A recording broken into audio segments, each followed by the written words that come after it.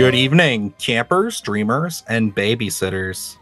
In a world where nobody speaks, a devout, female-led community hunts down a young woman who has escaped imprisonment.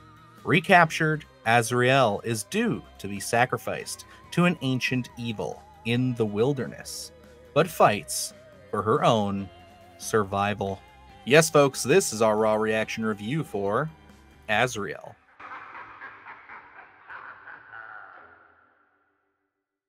Well, Luke, another month, another new offering from the folks over at Shudder and IFC. Yes, they've been just so constant this year. I think we say it just about every time we have an interview or review with them.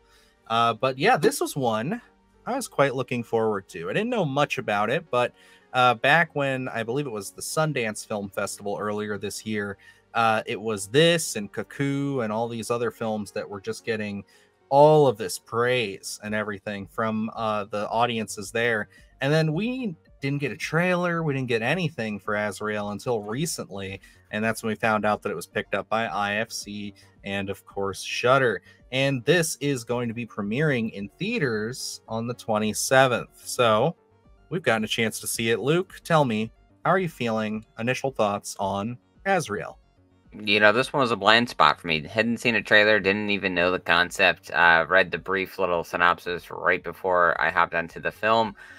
So, you know, going in, it was a real short turnaround, knowing that kind of that brief concept and realizing that, hey, we're not really talking in this movie, which I thought was an interesting concept. You know, it's really hard to push a narrative when you're taking out one of those big storytelling techniques that we use. So, you know, I was intrigued to see how they were going to accomplish that. And I'll say, I think going into the film, as you're watching it, you're very aware that they're not speaking. I think, you know, conceptually, there are some ideas in here that are not fully actualized through the audience's lens, just because, you know, I think it may take a couple extra viewings to really connect some dots, or you may never connect those dots. I don't know. I certainly have some questions, but I got to say, for what they do offer, I think this was somewhat satisfying. It leaves you, I think, wanting a little bit more explanation or opening up the world a little bit. But I think overall I was rather satisfied with it.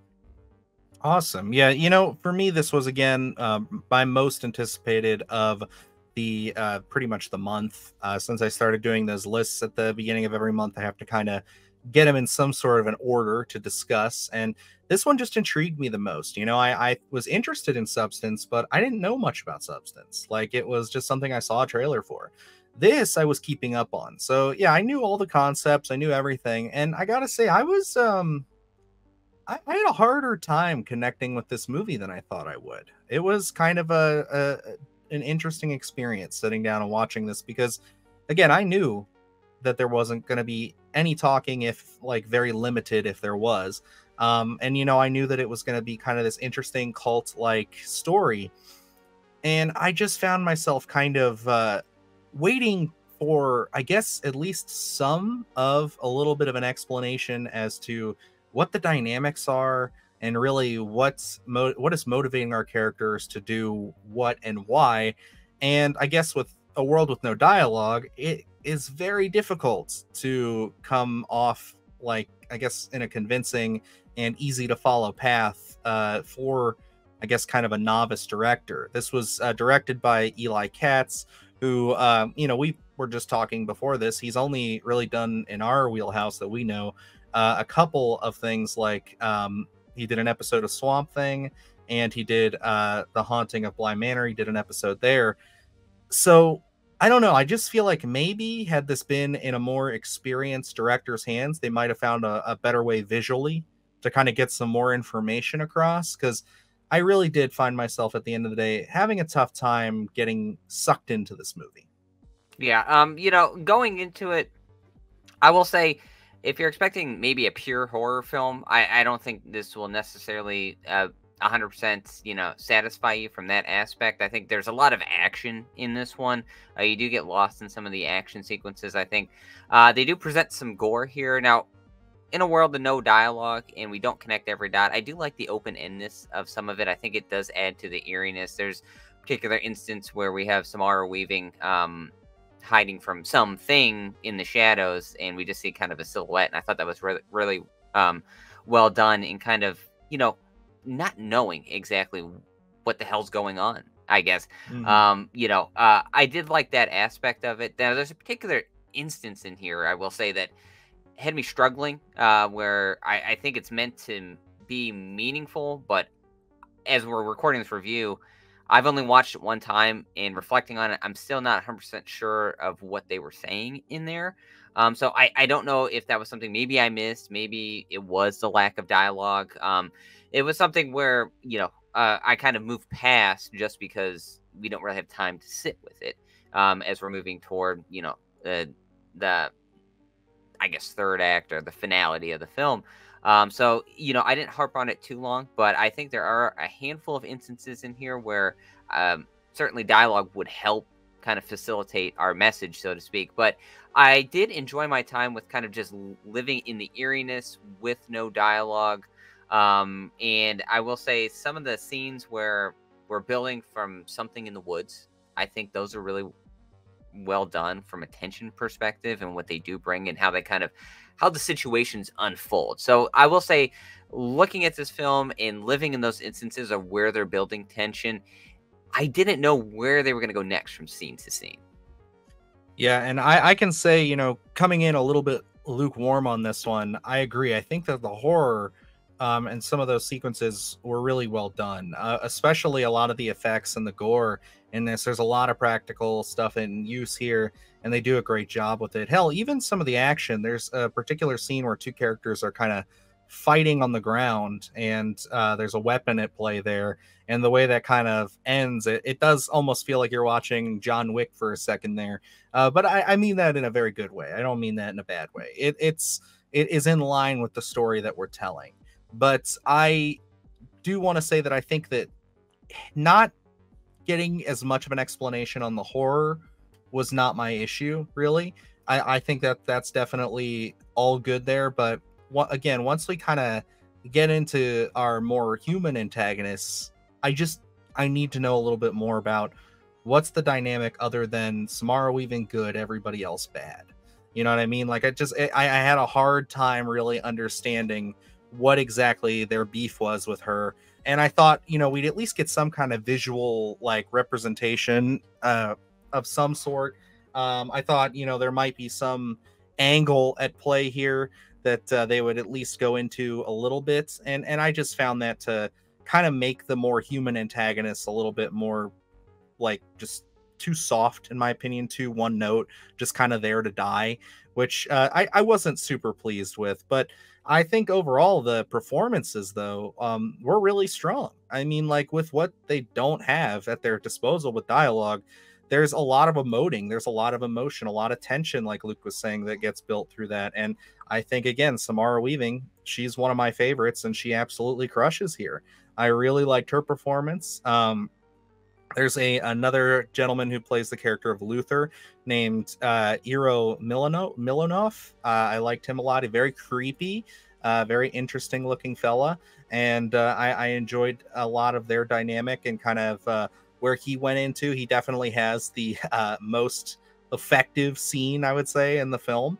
And yeah, I think there's still a lot to love here, but I could easily see people walking into this movie not knowing anything, not knowing that there's no dialogue in here, and being thoroughly confused for most of the film. Yeah, it's going to want you to connect some dots and kind of just live in the situation, where I'll say I don't think I struggled with that idea maybe as much as you did, in terms of kind of not having that strong narrative connective tissue with our characters. This is really more so kind of the audience being dropped in a situation that something has clearly happened, and we have two opposing forces, and then I guess this other third opposing force coming in, and, you know, kind of trying to dance around that situation of, hey, this human hates this human, and then there's something else here that hates everybody. You know, it doesn't matter, it's not holding a grudge. So, you know, looking at that, I think for me, I didn't need too much of a backstory in that instance because we are living in that situation. We don't necessarily. This movie, it moves where we don't really have that time to sit too much. Now, there is kind of some sort of motivation for Samara Weaving's character to a certain extent of, sticking around in trying to achieve something. So you kind of get a connective tissue there as to why she's still sticking around and still dealing with this cult, so to speak. So, I didn't need too much of a backstory. I think we're kind of dropped into, we're not learning anything. This isn't what Quiet Place Day One, where, we have to learn all those familiar beats and exactly why everything's happening. This is very much the audience, as we're being brought in, we're far removed from whatever the situation was and how the world looks now in post-apocalyptic scenario, I guess. So, I didn't struggle with that as much. Samara Weaving, oh my gosh, I love that she's taking these roles here where, no dialogue. That's going to be such a task in itself as an actor to be like, we're taking that medium completely out of here to just evoke emotion for the entire situation. And, from what we're dealing with from one scene to the next, it has to be slightly different to keep the audience intrigued. One of my issues with the film, it did feel slightly redundant, I guess, in a sense where I wish you would have expanded the world, maybe changed the scenery for me a little bit, where this is primarily outside, it's out in the woods. So it kind of, the scenery, once you've seen a few scenes of it, it seems like you've seen a majority of it. As we move into the third act, I think it does vary to a certain extent, but, through that first two acts, I think, we're kind of seeing the same scenery over and over for me. But, it didn't kill the film for me. I think I had some fun with this. I think they implement some interesting ideas. There's one confined scenario with Samara Weaving's character that I thought was really well done, especially the sound design there really did hit for me. So I think there's a lot to love about this film. I think going into it, if you're on a hype train for this film, you may be left a little underwhelmed from what they present. Again, I didn't see the trailer, so I wasn't really excited about this one. I was intrigued that Samara Weaving was in it, and then finding out that there was no dialogue. I think, that is such an interesting driving force for an hour, and I think what, hour 20, hour 25, I can't remember how long. It's not very long. It doesn't take much. So, for me, I think I sit with this one at a recommend. I think this is a solid recommend for me. I think, some people can have fun with it, but I think going in as, a deep gorehound, bloodthirsty horror fan, you may not necessarily get everything that you want, and especially if you want some deeper narrative. I don't think you're going to get it here, though. Yeah, I will definitely second what you were saying about tension and just some of the shots in here. I thought that they did an excellent job, not only from a visual standpoint, but from just the way they were able to build tension. And the cinematography is really great. I mean, like, I think about the final few shots of this film, especially just like with what we're seeing and just kind of what the implications are. And I just think it's breathtaking. It is really kind of folk horror, like just exposure, like overexposure. I love it so much. And I just wish that I found myself connecting with the movie a little bit more. I would definitely say that this isn't something that I'm gonna shy away from by any means. I'd probably end up watching it again just to see if maybe I get a little bit more of it. Because this has happened to me in the past with movies like The Ritual, which was one that wasn't big on the first time I saw it. Actually, I was a little bit more harsher with that one, but found myself coming back to it years and years later and loved it. So this one could very much end up there. Plus, I mean, this, I do want to give props to Simon Barrett. Although there's not a lot of dialogue here, he is someone who just comes up with very interesting horror concepts, and I absolutely love his work. And I will, I guess, mention now that right after this review, you're going to be seeing a quick interview that I did with him. So I'm not just saying I love his work because I'm talking to him.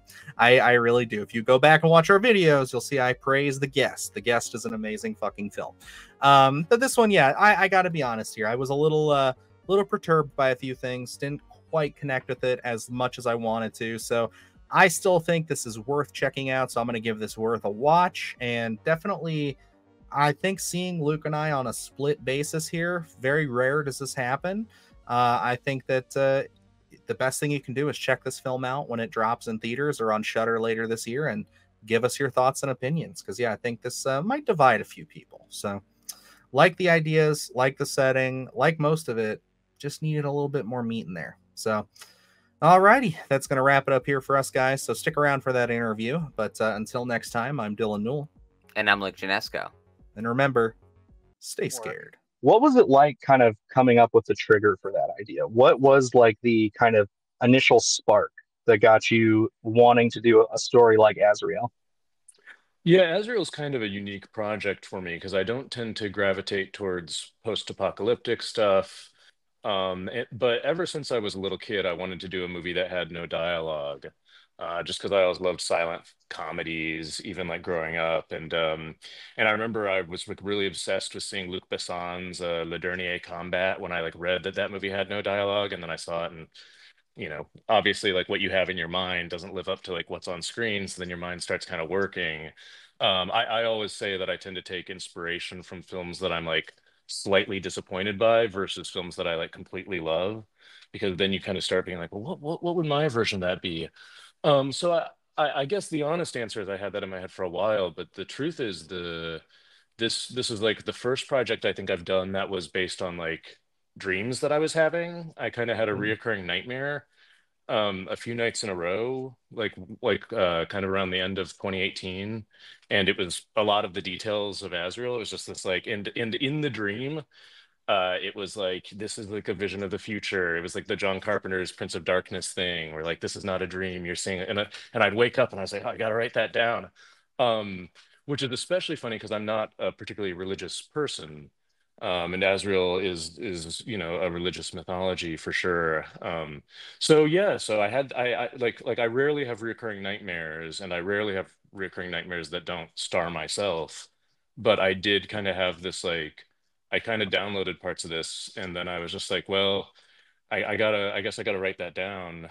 And then, and then, Evan Katz was the first person I showed the script to back when it was only like 48 pages long. Cause, I think Fede Alvarez told me that the Don't Breathe script was something like 60 pages. And that kind of gave me the confidence to be no, this is a movie.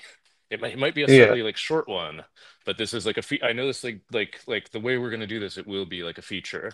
So and then once our producer Dan Kagan came on board, like suddenly people started taking it seriously. But up until then, I think I wasn't sure what to do with it. I was originally going to direct it myself in a kind of experimental video way, maybe like similar to how Ty West did like Trigger Man, with like Hmm. really long tedious like unbroken shots that but then nonetheless build a certain kind of suspense. I'm always kind of fascinated by movies that can like use a lull in pacing to really get you.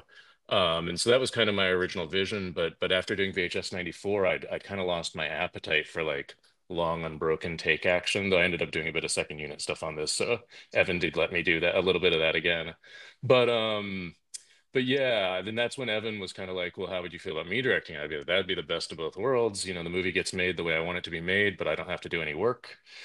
Yeah. I ended up having to do a little bit of work, but not as much as Evan. One of the elements that I thought was really impressive, just from like a creative standpoint, was the implementation of these almost like burn victim-esque creatures.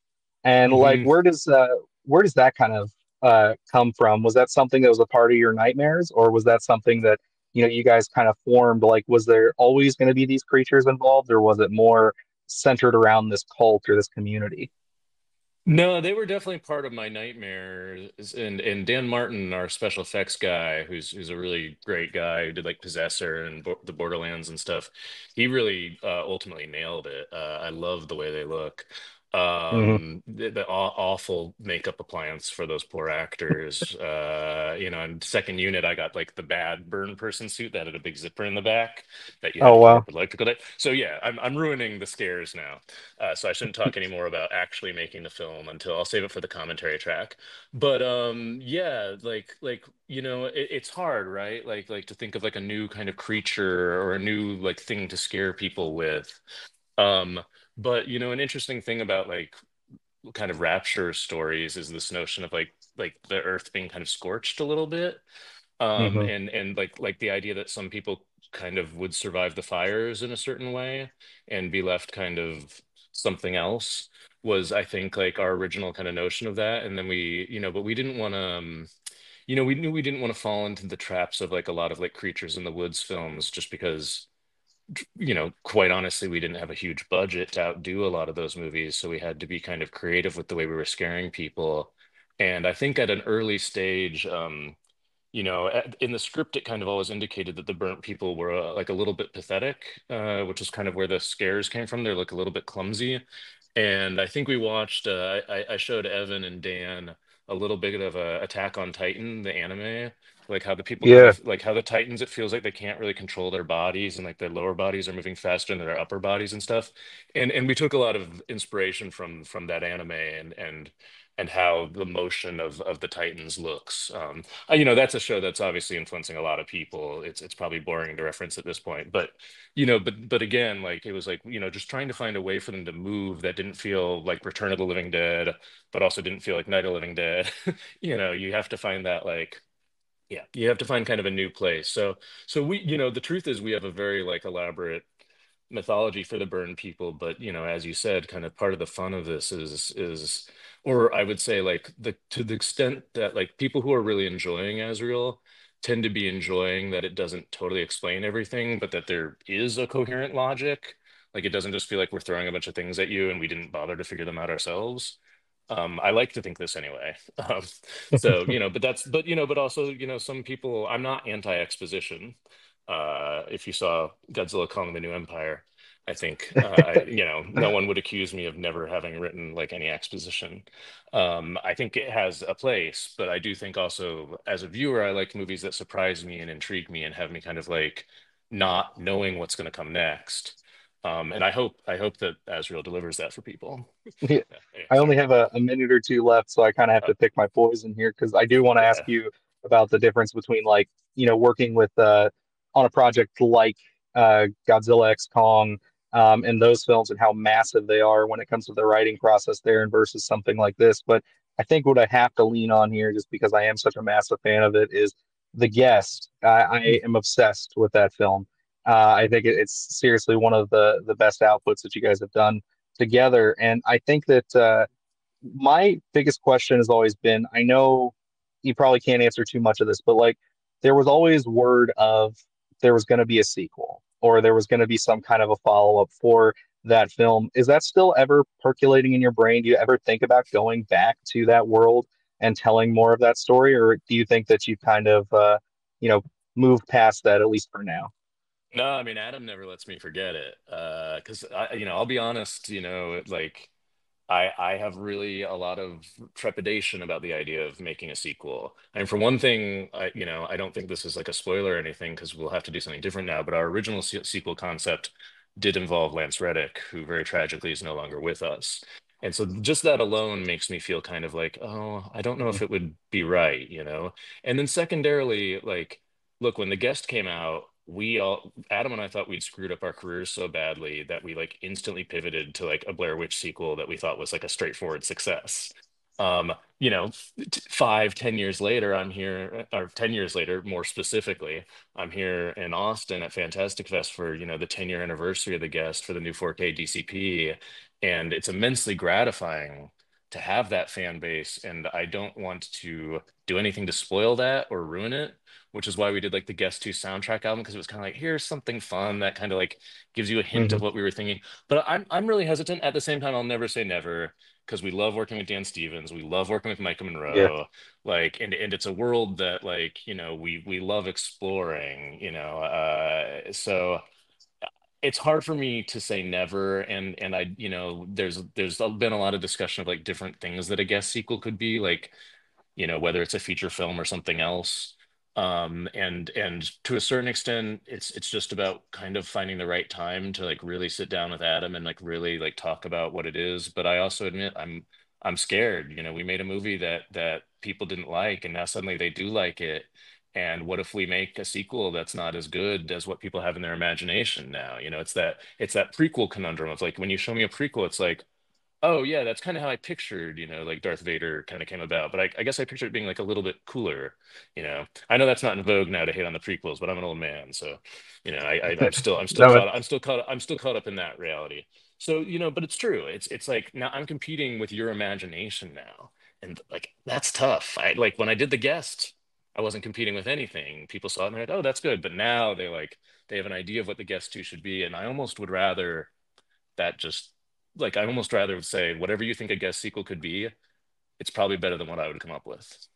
So let's leave it at that. Do the hard shit, gonna do it live. Cause Splattercast kick it every day they live. Splattercast, gonna slash your ass. Splattercast, gonna slash your ass. Splattercast, gonna slash your ass. Splattercast, gonna slash your ass.